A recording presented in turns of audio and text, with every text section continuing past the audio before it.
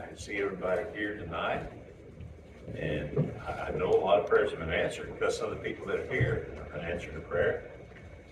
And that's such a blessing seeing God work among us. I want to talk to you about something, and maybe, I don't know if you've ever had a message on the hand of the Lord or the hand of God, but many times we refer to that and say, well, that preacher really had the hand of God on him tonight, literally. And I hope we don't leave you go, wow, the preacher really had the hand of God on him, and that would be great.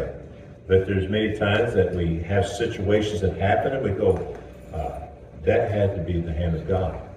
And so as we think in those terms again, I think there's many verses, and far more than what I'll share with you tonight, where we see the hand of God being used in a unique way. And I wanted to share with you a testimony of a man that became a Christian because of the hand. And again, when I think of the hand, let's face it, wouldn't it be hard to work without a hand? My grandparents and also my great uncle and great aunt, they were deaf, and so you had to use sign language to talk to them. You couldn't even talk if there was no hand, so to speak. And they actually call it language, it's called dactylogy, and that refers to fingers. So it's the finger language, okay? I don't know if you knew that or not, but now you do. But when we talk about our hands, with our hands we love other people. With our hands we can also be mean and do bad things to other people. And of course nobody here would do that. But what I'm trying to say is the hand is just amazing, all the things it's capable of when it comes to communication and so forth. With our hands we can get in trouble, or with our hands we can do a lot of good. And so, of course, when I think of the hand of God, I think of all the good and great things that God has done for us. And so, I want to give this brief testimony here. A guy named Paul Jitsu, and he was a budding evolutionist, get it out, until he studied the human hand in medical school. In an anatomy class, he said, we dissected a human hand. In investigating the hand, I first removed the skin, then isolated the individual tendons and the muscles as I worked my way to the bones. The tendons of one hand are aligned in the tendon sheaths like self-lubricating pulleys, allowing the hand to work in tireless and noiseless sheaths like self-lubricating pulleys, allowing the hand to work in a tireless noiseless efforts. It was perfectly designed to carry out all the work it was called to do. Everything from lifting a small object to lugging a tree trunk. Okay, that's a big difference there. Then he says, the experience deeply affected Jinso. Until then, he had entertained serious doubts about God's existence. And seeing how each tendon was perfectly aligned with the axis of each finger, and how each finger moved in coordinated fashion when tugged by the individual tendons, he said, it became obvious to me that there was a creator who had intelligently designed and created the human hand. This was the first time in my adult life that I could say with assurance that a creator existed. It was really a spiritual experience for me. I went from doubt to certainty based on seeing God's creation.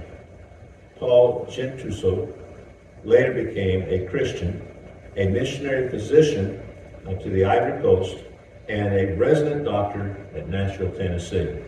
And so I thought that was a handy testimony to put in there as we talk about the hand of God, and trust that it'll be a blessing and encouragement to you as we look at God's hand. I'm going to look in Isaiah chapter 5, verse 12, and I'm going to just use the last portion of the verse there and listen to what it says here. It says, but they regard not the works of the Lord, neither consider the operation of his hands. And I thought that was an interesting wording, using the word, the operations of his hands. And how many times have we had things happen that we just can't explain? How many times has God intervened? And yet as we look back, we go, well, that must have been the hand of God. Well, God must have been intervening in my behalf or on behalf of those loved ones. And so it's exciting when we see God's hand working in our life and the lives of those around us. And so as we get further in our message, I want to go ahead and ask God's blessing. Before we go any further, I want to ask Brother Charles Ball, if you would, to pray for us, Charles. Dear God, thank you for being out in the world. Bless that message tonight, give me words to say within our hearts and minds. Take your all the many blessings. Amen. Look at Isaiah chapter 5, verse 25, and again, using the last portion of the verse, it says, "Therefore is the anger of the Lord kindled against his people, and he hath stretched forth his hand against them, and hath smitten them." And so when I think of things that God has done, and many times we've seen things happen in our country, and sometimes you might wonder, well, why did that happen the way it happened? What was taking place? And again, we need to realize that God is He's a working God. We have to realize that sometimes God, He intervenes in our behalf. And I say sometimes, I think He intervenes in our life a lot more than we realize. And there's times that God will go ahead and, if you please, chasten a nation. He'll go ahead and smite those that are doing wrong. And many times we've seen some unusual things happen in our country, whether it be the government or whatever. And sometimes we have to realize that it's God that has smitten those people. God has literally judged them. And we have to realize that God, He is the judge of all judges. He will judge every judge that ever has ruled in some court case, if you please. But God also is just in His judgments. And so He knows what He's doing. And He knows things about the situation more than we do, because He knows every person's heart, every person's thoughts, all their intents. So we see something else, that God oftentimes He justifies a situation because He's taking care of it by taking care of somebody that's causing problems for one of His sheep. And so again, it's very interesting when we look at the fact that He has a smiting hand. In other words, somebody ever done you wrong? Well, it's amazing how many times that God can do something to them to get their attention. And God makes it very clear that we're not to get haughty and go, they got what they deserve, and but to have a right spirit. And hopefully through that experience they might come to find Christ as their Savior. We find it's also a strong hand.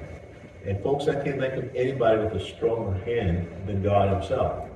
And I remember years ago when we were working in Bowie, Texas, our pastor, Brother Paul Henderson, had 6 Bronze Stars. He had fought in World War II. He was at the Battle of the Bulge and other places. Spent most of his time, he was trained to fight behind lines, and so a whole lot of his fighting was involved in enemy territory. And so he was trained to kill, one else to put it. But simply, he was a strong man. But one of his favorite things, wasn't it, Caleb and Mom? One of his favorite things was if you go to shake his hand, he would immediately catch your hand right here. And when he catch your hand right here, then he would just squeeze it. And he had a big hand. I mean, we're talking this guy's 6'4", 6'5". His hands were probably big enough he could have been 8 foot tall. I mean, he had big hands. And but he would do that. He would love it, especially if it was a young person. He would just grab their hand and just squeeze it until they cried, "Oh no!" or whatever, But that was just part of him. But it was his way of letting you know that I've got a strong grip and I'm a strong man. And even as he got into his 80s, he was still doing that hand squeezing line. And he definitely would get your attention. And his hand, it was amazing because he would take your hand, and my hand's not really that small, I don't think, but he would take it, and it just like it was just completely dwarfed in his hand. It was a big hand. But what I'm saying is, it does not compare to the hand of God. When we think of God's hand and how strong it is, have you stopped to think about just the universe, how organized everything is, and how that God set all the planets and the stars and everything into motion. He has them all coordinated in such a way that there's not a constant, of everything crashing together. It's just perfect harmony because God did it with His strong hand as He put this universe together. This is what it says in Isaiah 8:11. For the Lord spake thus to me with a strong hand, and instructed me that I should not walk in the way of this people. And when I think of that strong hand, another picture comes to mind is maybe somebody leading a group into battle. And simply as he turns to his soldiers, his comrades, okay guys, let's go get him. And he takes that hand like this. And that's the way I picture the Lord as he's showing his strong and mighty hand here. He's saying, come on guys, follow me, let's go get him. And folks, he's saying in one sense, go get the devil, go get the world, go get sinners and help them. And we can just go as he's helping us charge into battle. And I think the Great Commission is in Matthew chapter 28 and verses 19 through 20. But we see his strong hand as he leads in the battle. And then he says, and instructed me that I should not walk in the way of this people. So he goes in the opposite direction. And he says basically that God shows us the strong and the right way to go. But he also shows us, hey, don't mess around with those people. Get away from those people. Those people will mess you up and they'll steal your strength from you. And how true that is. Then we see something else. As we think of the hand of God, we see it's also a chastening hand. It says in Isaiah 9:12 and also in 9:21 and also in Isaiah 10:4. It says the same thing. Here's what it says. For all this, his anger is not turned away, but his hand is stretched out still. And so, folks, God is a just God, as I mentioned earlier, but God wants to help us when we do wrong. God just doesn't say, you did wrong, shame on you. And he doesn't come up and go, you shouldn't have done that, that's bad. But he tells us what we need to do. He tells us how that we can straighten out the situation and what we should have done and what we can do now to make things right. Isn't that fantastic, God? That he helps us and gives us things to help us to be better and to learn from our mistakes and go forward for the cause of Christ. This, and again in Isaiah 14:26, this is the purpose that is purposed under the whole earth, and this is the hand that is stretched out upon all the nations. It's so easy to say, well, China is a godless country, and they don't listen to God. Russia is a godless country, and they don't listen to God. And we could go on down the list in North Korea and name a number of our enemies that they don't believe in God. But are you ready? God says very clearly that his hand is there too. That he's the one that controls those nations. And you say, but Pastor, they've done so much evil. I mean, China has been real heavy into human organ harvesting. And again, that's fine. And they take their political prisoners and they cut out their organs and sell them to people here in the United States. And I don't know about y'all, but that's pretty bad. And these are people that are alive, people that are healthy, and they're literally taking their organs and transplanting them into people here in our country and other countries. I mean, how sad and how unbelievable. And again, what I'm saying is, God doesn't do that. But God is the one that will correct the situation. And God does other things. They are having economical problems in China like you can't believe. And yet they're considered the second most powerful economic country in the world right now. And then again, when it comes to military might, they're considered second to none. And I say that and hesitate as I say that. But what I'm saying is that God, he has a way of getting a hold of people. And no matter how ungodly they might be, it doesn't erase God. God still exists, and he shows his strong chastening hand. And again, as we look on in the scriptures, we find something else. As we look at him in Isaiah 19:16, it says that God has a shaking hand. And it says this, as we look, it says, in that day shall Egypt be like unto women. Isn't that an interesting word? And it shall be afraid and fear because the shaking of the hand of the Lord of hosts, which he shaketh over it. Now, when somebody shakes their hand, there are several thoughts that came to mind. Say there's a situation, maybe there's been a wreck, maybe a bridge is out or something like that, something real drastic, or and somebody's, they don't know what to do, so what do? They can run in and go, stop. What do? We do? We raise our hands, don't we? and we shake her hand. Or maybe she wants to say, hey, caution, man, it's really icy. You're going to fall on that ice there. And they shake their hands to warn us. Maybe it's just something else. They go, oh, man, you're not going to believe it. I just won the lottery. And I didn't even sign up for it. But again, the shaking of the hand. So God, if you please, God does get excited about a lot of things. And there's no question about it that God is concerned for us. And how many times has he maybe shook his hand trying to stop us, to keep us from doing something that he knows if you do it, you're going to get in trouble, you're going to get hurt. And so God shakes his hand at us. It's amazing, our God, the way that he shows his love to us. But when we talk about the hand, isn't that something personal? I don't know about you, but I'm not in the habit of just touching anybody or everybody, you know what I'm saying? And there was a time I wouldn't touch anybody in any situation, and now as time's gone, as I've gotten older, I catch myself touching people, patting them on the back or on the elbow or whatever type thing. And there's been some changes that have come, and I don't know if it's because I'm older or because my sweet wife has rubbed off on me. But anyhow, something's happened to me. I've been changed. But what I'm saying, hands, that's a very, very personal thing. There's something you don't want just anybody touching. But there's something about the hand touching too that can be such a blessing. It can be so encouraging. I mean, somebody comes and pats you on the back and says, man, that was a good job. Thank you for what you did. That's encouraging. And it's nice to know that our God, if he please, wants to touch us with his hand, and that he has. We see something else about the hand. It is a resting hand. Isaiah 25, verse 10. And just the first part of the verse, it says, for in this mountain shall the hand of the Lord rest. I remember Lydia, she was sharing her story when they were finally going to New Zealand to have the baby. And such a situation, as many of you know, that there was no flights out of the country for 5 months.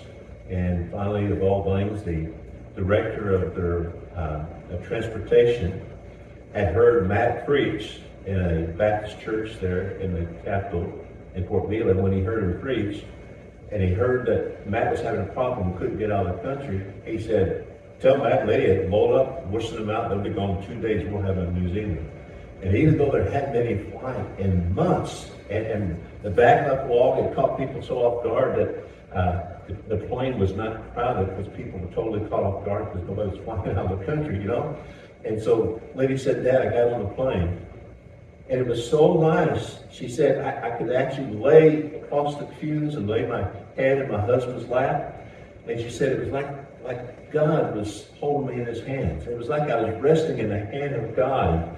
And I could almost hear Matt smiling on the other end that his lap was the hand of God. But anyhow, what I'm trying to say is that she felt the special comfort of God being there, and that she could rest in him and know that he loved her, that he loved the baby she was carrying, that he loved her husband. And it was just so exciting seeing that we can rest in God's hands. How many times have we had that in our situation where it seemed like the doctors couldn't give us any comfort, our friends couldn't give us any comfort, and maybe even your pastor couldn't give you any comfort, but we found comfort finally, to please, in resting in God's hands. And it's great that we have a God that loves us so much that he wants to help us in every situation that we might face, and that he can. I'm so thankful for that personal calm feeling that we can get from God's hand. And then when I think of God's hand, there was another word that comes to mind. I think it is a delivering hand. It says in Isaiah 43, verse 13, it says, yea, before the day was I am he, and there is none that can deliver out of my hand. I will work, and who shall let it, or that means reverse it. And so again, how exciting as we think of God delivering.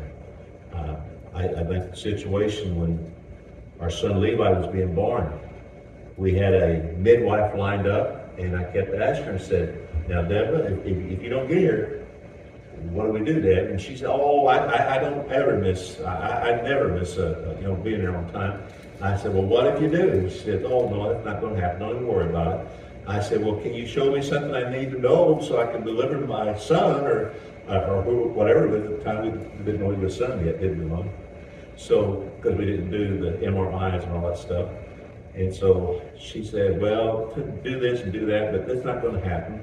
And I said, so you never missed any? And she says, well, there was one time, but it wasn't my fault. It was another midwife's fault, you know, and so she told me that. So anyhow, whatever. And she said she delivered as many as, what, 52 babies in 1 week in a Fort Worth birthing center. I mean, she had experience delivering babies. I mean, she knew how to deliver, so to speak, you know. When things were happening with Levi, and he was coming so fast, which I thought was a good sign. And it looked like the cord was wrapped around his neck, which wasn't a good sign. And anyhow, I could go on. And finally, I just said, Lord, I need help in this delivery. I can't do this, but Lord, I know you've delivered all of the babies of the world in one sense. And God took over. And several things happened in the delivery of Levi that stood out that were very unique, were they not, Mama? The midwife was just totally shocked. She said, did you do something different? And I said, well, I did. And she said, what did you do? And I explained to her what I did. And she said, they need to do a study on that. Anyhow, whatever. But what I'm saying, it's great that God can help us and that he's a delivering God. That he can deliver us from sin. He can deliver us from those things that would pull us down. He can deliver us from our enemy, if you please. He can deliver us from from politicians. Did I say that? I didn't say it. But anyhow, he can deliver us from so many things, and he wants to. And sometimes it's just a matter of asking him, and he will do that very thing. He can deliver us from those that would hurt us, and he can deliver us to those that can help us. And so again, what a tremendous God. And he is a delivering God. And then something else.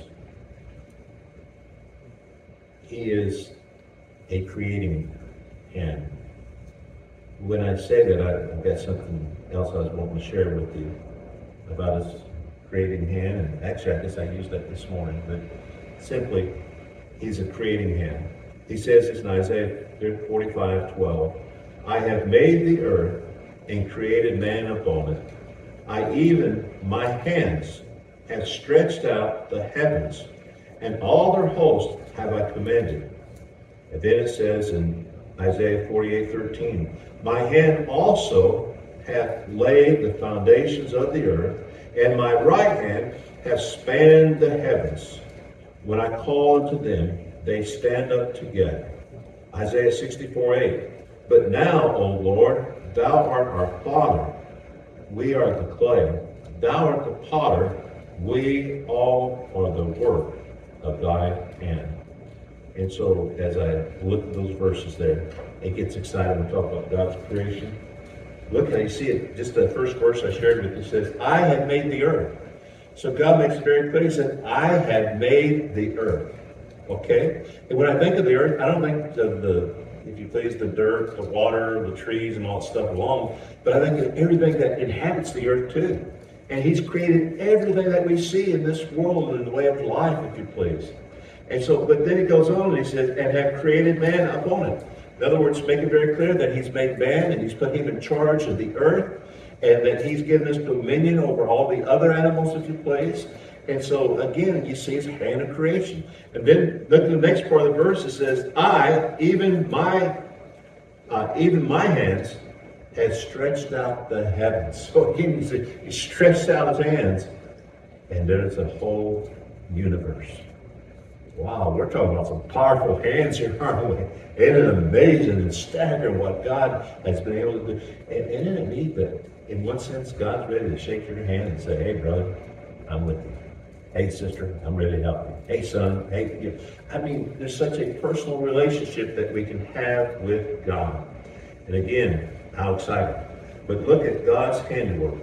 It's all about us. And I'm so thankful that I can tell you about the hand of God. And I trust that you'll let God direct you with his hand as we go into this next week. It's been exciting seeing God bring new people along the way and seeing God bring old people back in the way. It's exciting when we see God doing things and we can truly say, well, we've seen the hand of God. And again, We need God's hands to help us be what we need to be. And I'm so thankful that our God, no matter how great and how busy and how powerful He is, He's always ready to reach down and help us. He's always ready to lead us. He's always ready to comfort us. And He's always ready to do whatever it takes to get rid of the bullies that may come in our life. He's ready to take His hand and He's pleased to heal us if we need healing. He can take our marriages if they're broken or hurt in any way. He can take and He can put them together. It's amazing what God can do. That we can ask God to do things that we wouldn't think about asking anybody else. Can you imagine somebody saying, President Biden, I'd like for you to fix my broken foot. He'd say, well, that wouldn't happen. That sounds stupid. But it doesn't sound stupid when we say, God, could you help me with my broken foot? Are you ready? Who do you think can fix your foot? Biden or God? And maybe it's just a silly illustration. But what I'm trying to say is, God, He's done everything. Everything that we see. What an amazing God that we have. And His hands are ready to love you and love me. They're ready to comfort us. They're ready to deliver us from whatever we might be facing. They're ready to encourage us. Wow. And how many times has maybe God done something with you? Maybe He laid somebody on your heart and you thought, well, I'll just send them a thank you note, or I'll just call and let them know how much I appreciate them. And there you are. You'll be in the hand of God, if you please, in a very real sense, as you follow God's leadership in your life. And I don't know about you, but I like being in the hands of God. And what's the old saying? The idle hands are the shop for the devil. Something like that. Idle hands are the devil's workshop. Okay, idle hands are the devil's workshop. There's so much truth in that, isn't there? The hands that are being used for God's glory. Wow. Isn't it amazing what we can do? Isn't it amazing that God can use you to do great and mighty, fantastic things as we yield to the hand of God? Would you stand to your feet as we begin our invitation? Lord, thank you for this time that we can come together and study your word. We're so thankful for it, and thank you for the hands that you've given us, Lord. They're just such an amazing thing. We just take them for granted all the time. And Lord, we're so thankful that you're willing to show yourself to us, that you too have hands, so to speak, hands that can affect this whole world, and that we can be your hands and reach out to others. Lord, thank you for your hands that just keep everything from going into total chaos. Thank you, Lord, for your hands that have kept our country from being destroyed from within. Thank you, Lord, for your hands that have helped those that have been sick, those that have been at the point of death, and yet they've been revived as you touched them. Lord, thank you for those testimonies that we've heard so many times of your intervention. Help us to not take your handiwork lightly. Help us not to take you for granted.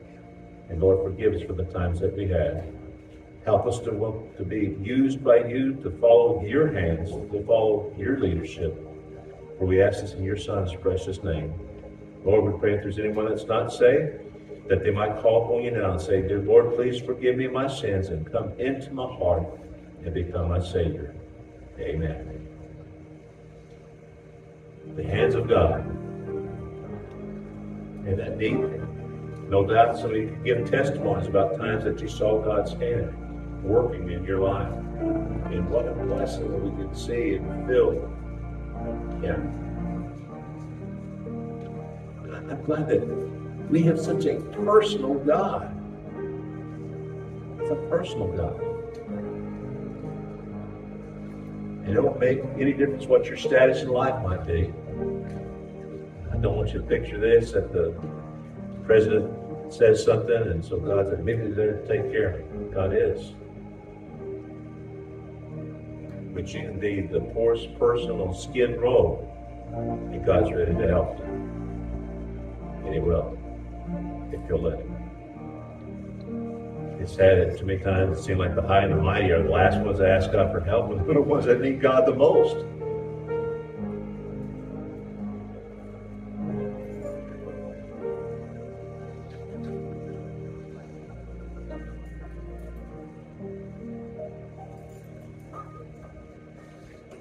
Amen.